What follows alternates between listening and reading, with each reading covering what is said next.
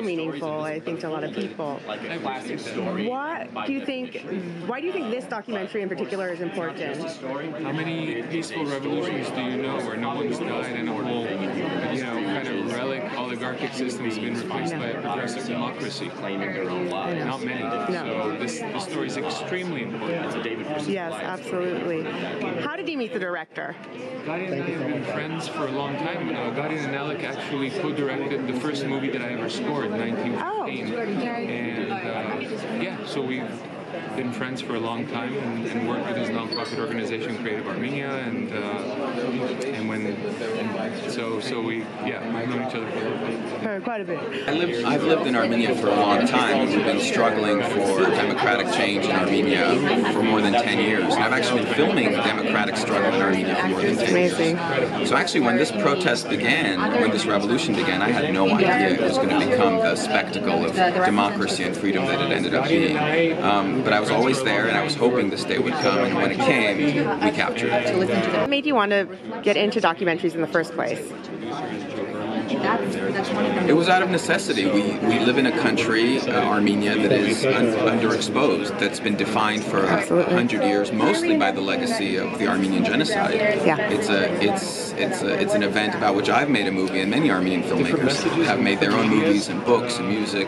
But here was an opportunity to portray another side of Armenia, show an inspiring, exciting aspect of being Armenian and the human spirit that was ready to erupt inside of us.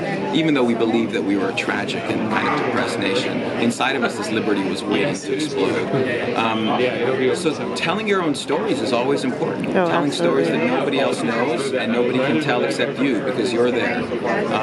And I hope it also serves as an encouragement. The best stories are the ones that are happening right in your own backyard. Oh, absolutely. And so in our own backyards we had this spectacular revolution that we're now delivering to you.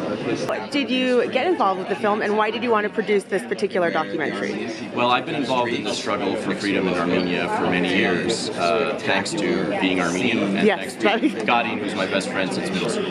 So I've been there in prior failed revolutions, 2013 specifically. And for me, this is sort of my life mission was for Armenia to achieve its freedom. It was a no-brainer to produce this. It was something that I'd been producing years before it actually happened, basically. We began to film this protest. We had no I'm excited for this to come out and people to see it because I feel like in this country, I would like to think everybody knows about the genocide right now. Obviously, that's not true at all.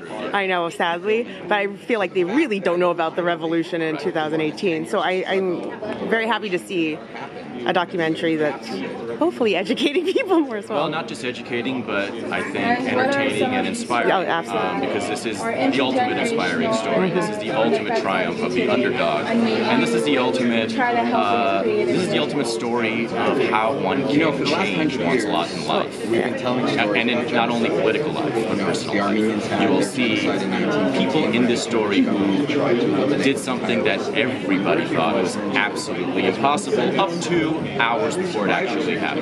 So that's a lesson that I think is a very pleasurable thing to observe and absorb.